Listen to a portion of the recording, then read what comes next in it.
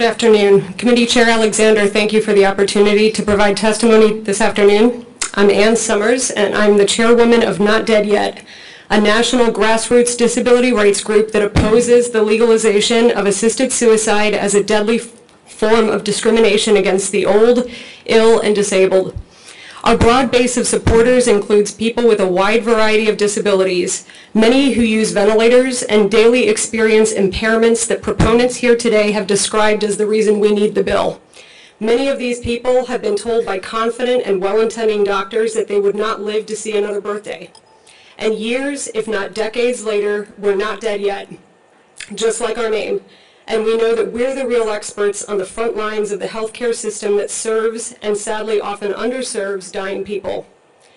Although people with disabilities aren't usually terminally ill, the terminally ill are almost always disabled. And that is why we're here testifying today in strong opposition to the Death with Dignity Act of 2015. In order to have an honest conversation about these topics, we must start by confronting head-on the myths that surround bills like this one. I have detailed 5 pervasive myths in my written testimony, which include the myth that this bill is a public policy response to intractable pain, the myth that this bill provides dignity and control to people who are suffering, the myth that this bill is only for those who are terminally ill, the myth that this bill has adequate safeguards against abuse, and the myth that this bill is not an affront to people with disabilities. Because of my limited time today, I will focus only on abuse and coercion. It is a myth to say this bill has adequate safeguards against abuse. Depressed people will be harmed by this bill. Oregon statistics for the last 5 years show that barely 2% of patients were referred for psychological evaluation. So the notion that this bill's provisions will yield any better results in that respect are unfounded. We're not talking about doctors who know their patients well. I've had my primary care doctor for over 25 years. He knows me extremely well. But we're not talking here about doctors who know their patients well. The median length of doctor-patient relationship in Oregon is 13 weeks. The range is 0 to 19 weeks. These are not long-term relationships doctors have with these patients. Understand this important distinction.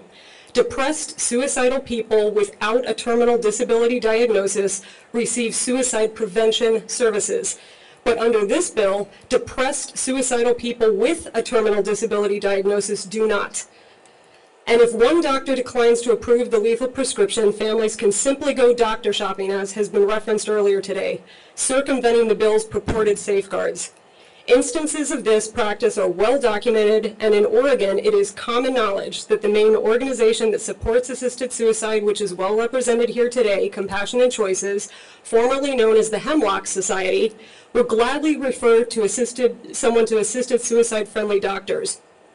The vast majority of doctors who prescribe the lethal dose in Oregon are Compassion & Choice referrals.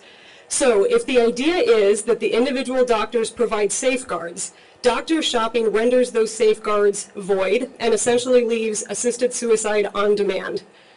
First, like in Oregon, this bill doesn't grant the Department of Public Health investigatory authority and resources, so investigations of abuse and coercion are foreclosed.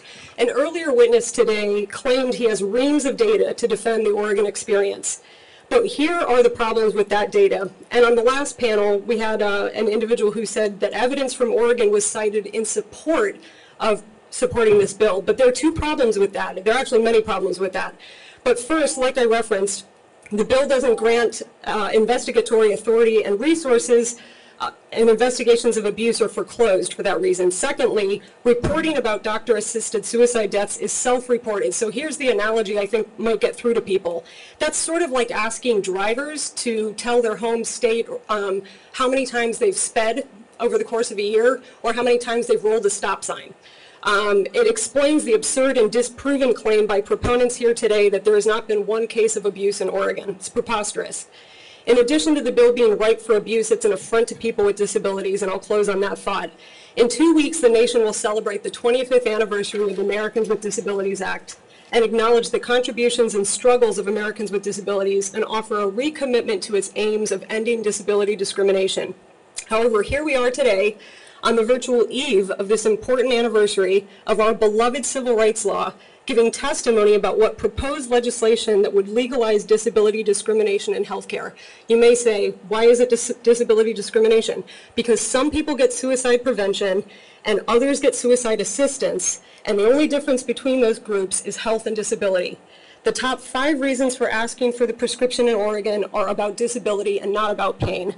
This bill reinforces the very societal prejudice that disability rights laws were meant to dismantle, and it alters societal focus from respecting and accommodating people with disabilities to assisting them to die. Thank it's you. an affront, and we ask you to reject it. Thank you.